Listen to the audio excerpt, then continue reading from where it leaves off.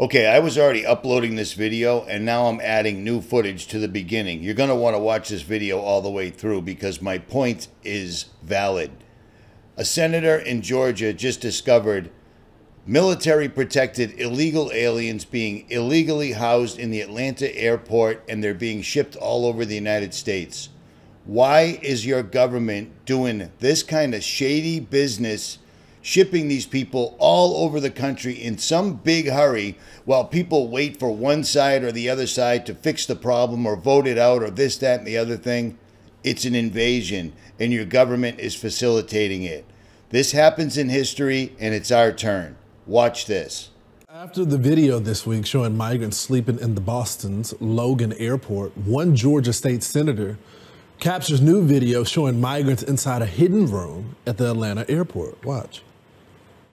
Yeah. Transporting anybody anywhere? Yeah, we're all getting them flights to where they need to be. Yeah, so these are just recently documented travelers getting released from ICE, getting to where they need to be. Well, just let me get a video if you don't. Actually, you cannot get a video. No. You cannot get a video. No, you're not allowed. You're not allowed. You're done.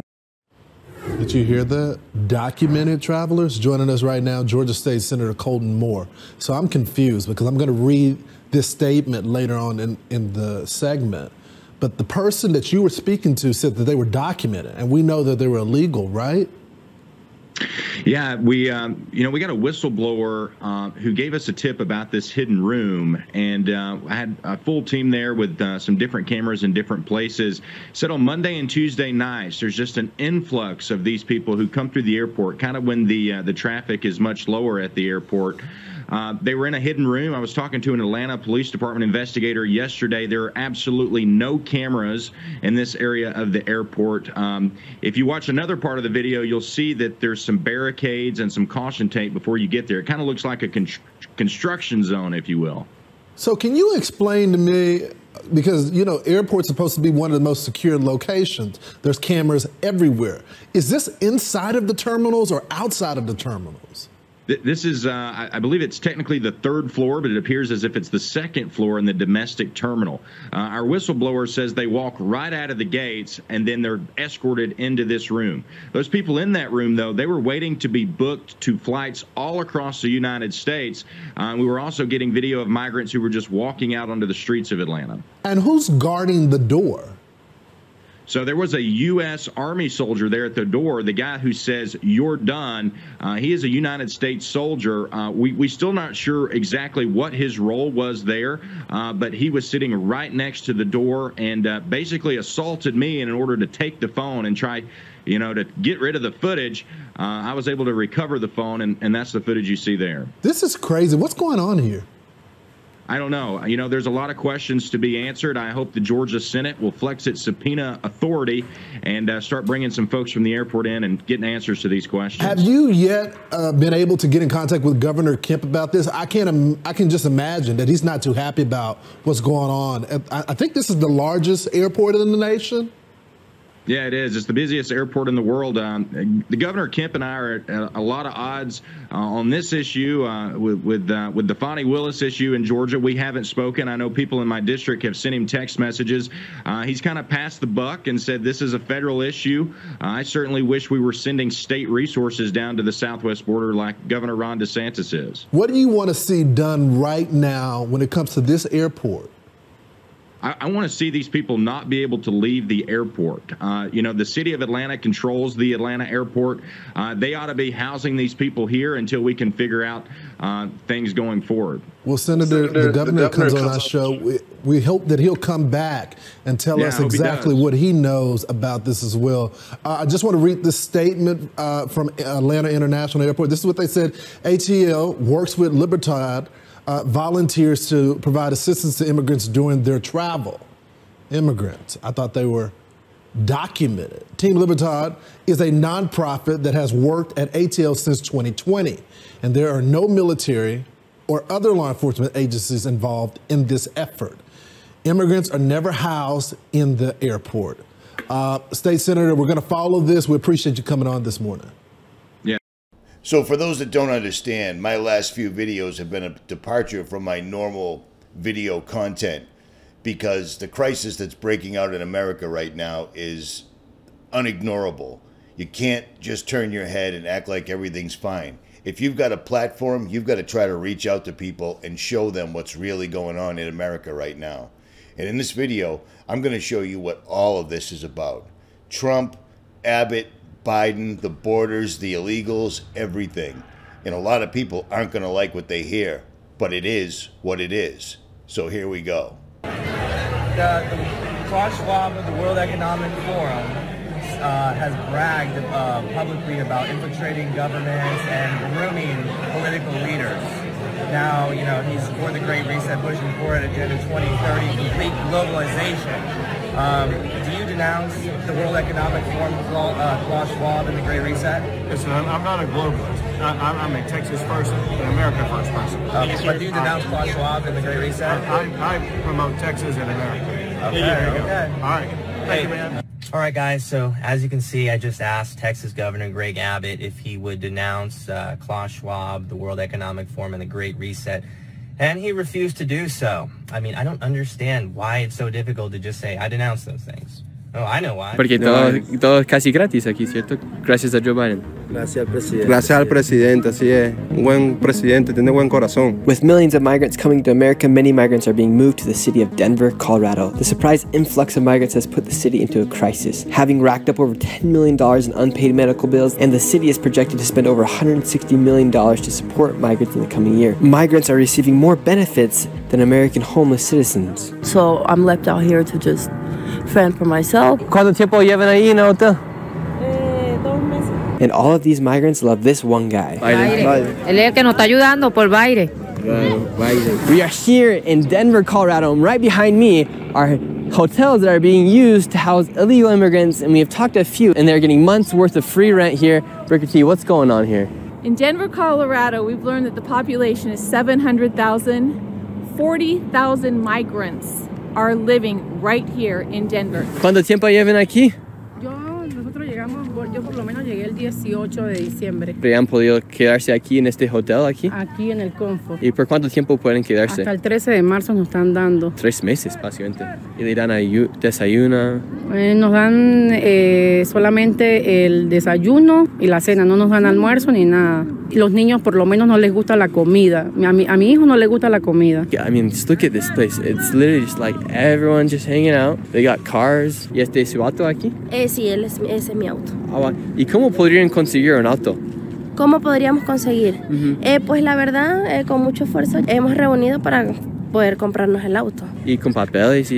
No, porque nosotros acá, el emigrante, pues somos como que un poco complicados con los papeles y esas cosas. ¿Pero pueden manejar sin papeles, sin licencia? Sí, pues siempre y cuando con precaución, porque es que si no se maneja bien, pues tenemos problemas con la autoridad. No license, no problem. They're able to get. Where are you from? Iran? Iran? Okay. I want to show you some new video that we have just gotten in of what's happening there on the ground. This is the aftermath of one of the strikes. The U.S. hit, we understand, 85 targets. You can actually see this in the air. You can see the strikes on the ground from this video here. And you can hear it as well as those on those impacts. The U.S. hitting Iranian-backed militants who were responsible for the drone attack in which 3 American soldiers were killed and dozens more were injured in Jordan. Where are you from? Iran? Iran? Okay. Like you can see, there's BP over there on their way to pick up more people. And the situation is developing out here. Be sure to keep it locked. Camera showing a group of people punching and kicking 2 NYPD officers in Times Square over the weekend. Now, law enforcement officials say that these men were migrants. These are supposed asylum seekers. And police say the border crisis beyond our own border. Yeah, cities like New York and Chicago are running out of resources with the number of people that are arriving there, and migrants are now looking at other cities that could potentially help. One of them is Detroit, Michigan, where KGUN 9's Adam Klepp reports from outside a city shelter running out of room. York's migrant crisis is now hurting the bank accounts of city workers that people rely on most. Well, questions being raised tonight about a new pilot program that'll give migrant families a reloadable prepaid credit card to buy food and baby supplies. All right, it would replace the food boxes given to asylum seekers staying in hotels. Live fucking here. And I've been here my whole fucking because I can yell. Because I can yell.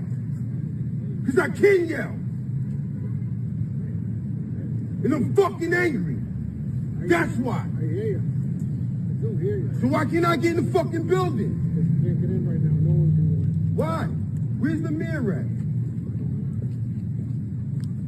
Y'all, these fucking towns are fucking sham, yo. It's all about fucking money. It's a fucking money grab. Y'all give a fuck about the motherfuckers that was born and fucking raised here. I'm fucking homeless. I work a full-time job, 40 hours. And can't pay to live here. How the fuck are y'all gonna bring somebody else here?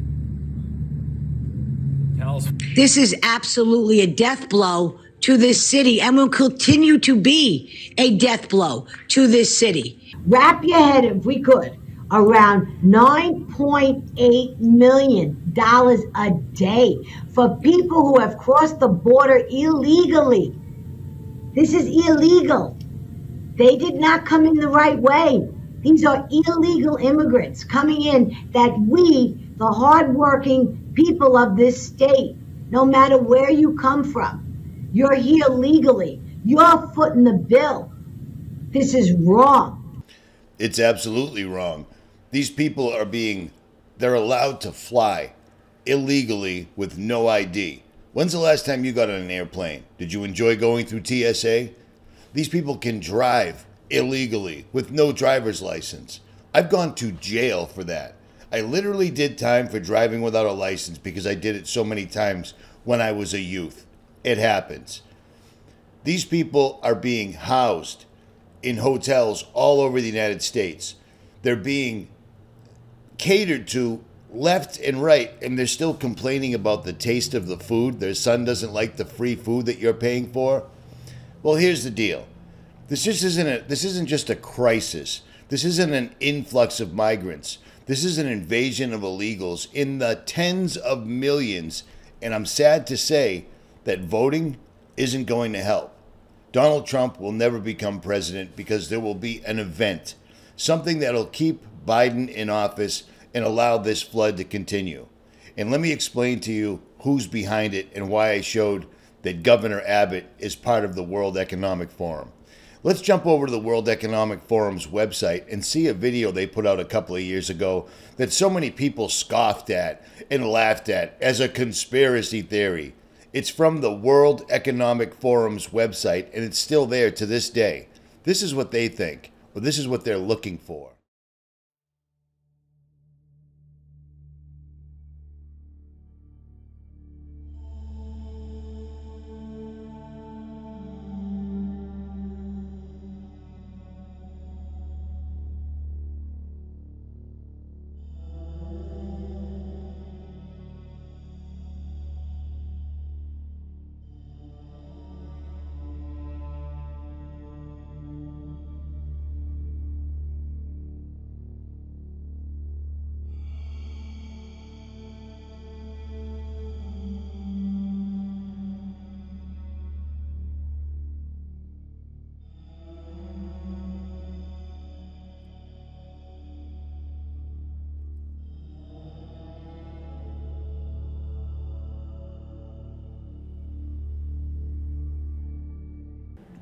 So as you can see, the World Economic Forum has had a plan the entire time.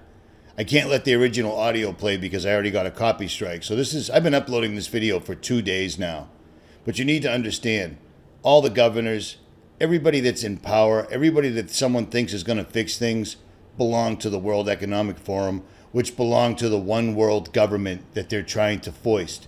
In order to do that, they have to destabilize every single country, every single neighborhood, every place. And this is exactly how they're doing it, right in front of everybody's eyes. I don't know how they miss it. You see, people aren't going to like hearing this because it's happening, and they hope that they can vote somebody else in and it'll change everything. They are literally flooding the United States, city by city, state by state, and literally morally and financially bankrupting them. It's turning citizen against citizen, and it's making the entire place go straight down the tubes, and that's their complete and total plan. These guys want to start off a civil war.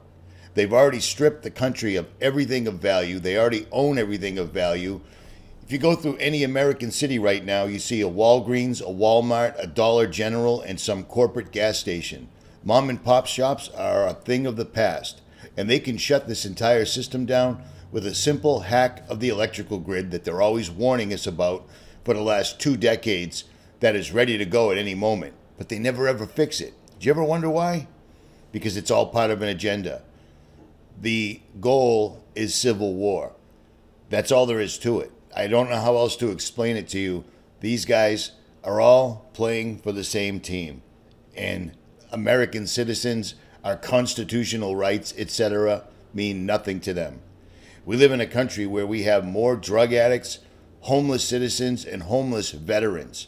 People that went and did the dirty deeds done dirt cheap for them, and as soon as they come home, they've got nothing.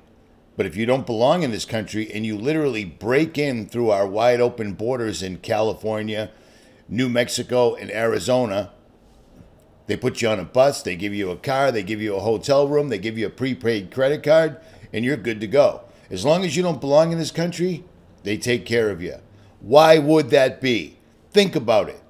The end result is civil war. That is what they want. And if you don't believe that, call your local insurance provider and ask them what the 2024 clauses that have been placed on your insurance for your homeowners, your health insurance, etc. You'll find out that they're pretty startling. I saw this a couple of months ago and wasn't sure if it was legit. So I talked to one of my family members who's been in the insurance industry for decades, and she laughed at it until she called me back the next day and said, "Holy shit, this is real. Listen to this." This is something that made me go, As you may know, I have had my insurance license in the state of California for over a decade. And when I was reviewing policies for 2024, I noticed this new exclusion. Look here, this is under exclusions and expenses not covered on a 2024 Cigna health policy.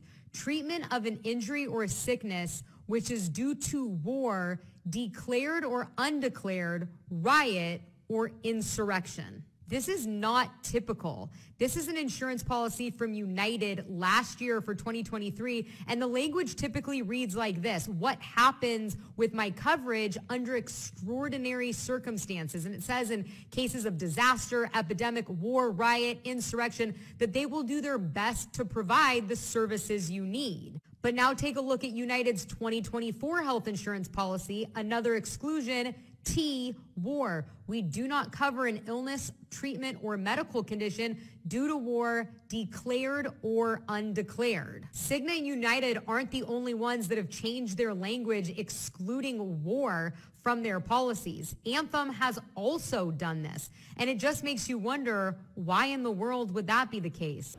Now, for those that are already rolling their eyes, I'm leaving links in the description box below so you can research all this for yourself. But here's the deal. Turn off your television.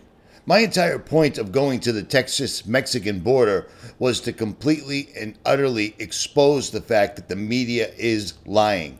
Border Patrol, National Guard weren't having a standoff. Border Patrol wasn't being forced to not do their job. They were doing their jobs right on the other side, working alongside with the National Guard. The media lies to you constantly. And anytime somebody tries to shine light on this, they simply put up a fact check, which I'm sure this video will have one below. The sharing of biased and false news has become all too common on social media. More alarming, some media outlets publish. The media is bought and paid for. I've been explaining this for years and nobody seems to care. And it's a problem because if Americans get their news or the information that causes them to react a certain way, they're getting it from a group that's bought and paid for, just like the government officials that are bought and paid for. Do you ever notice how we always have a choice of voting between one billionaire and another billionaire? People that have nothing to do with us and that don't seem to have our best interests at heart. Their main goal is to send all the money out of the country and then flood the country with people that don't belong here, and then suddenly the laws of this country don't apply to them, but they apply to you. The Commonwealth will open a temporary shelter to help with the recent influx of migrants. The Massachusetts Emergency Management Agency will use a community center in Devens to house up to 60 families at a time. The state says a centralized space will allow a better assessment of the needs of the individuals. It'll also allow communities more time to prepare for the arrival of families to their city or town. The site will open in early December and operate for at least 4 months. So have you noticed at the deadline, all these migrants are getting housing for 3 months, which brings them right to the springtime. Right to the springtime, right when the movie Civil War is supposed to premiere. Do you see what I mean? And did you hear what she said?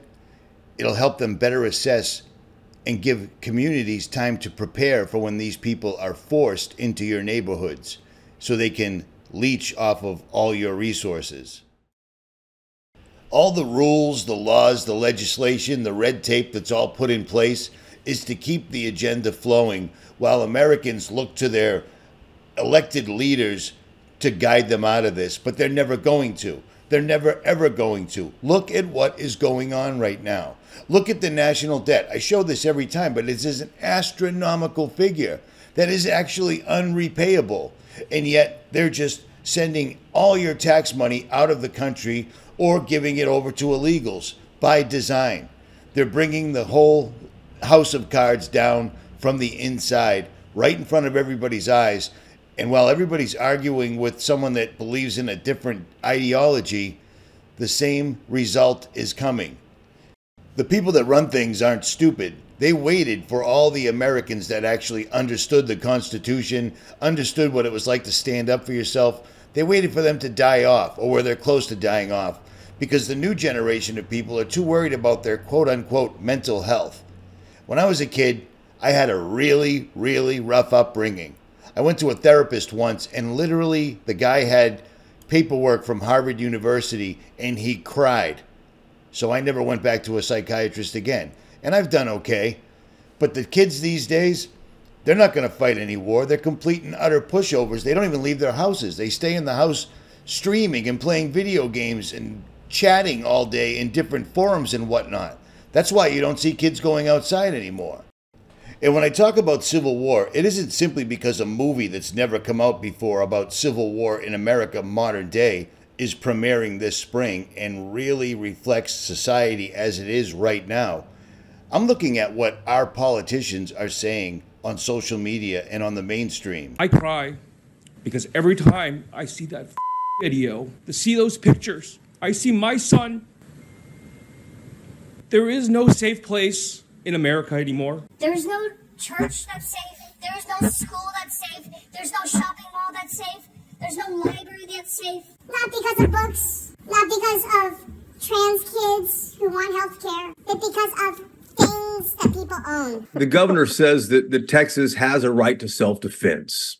Sounds like a legit argument. Does the state not have that right, though?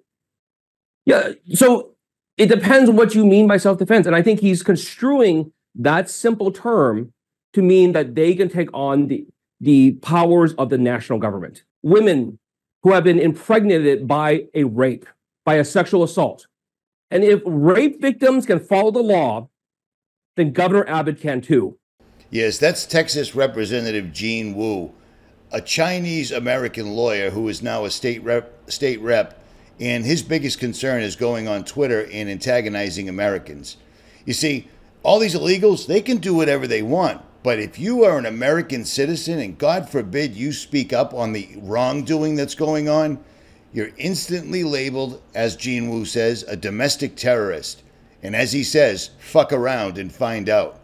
He's just one of many, many that are in the system. You see what I'm saying?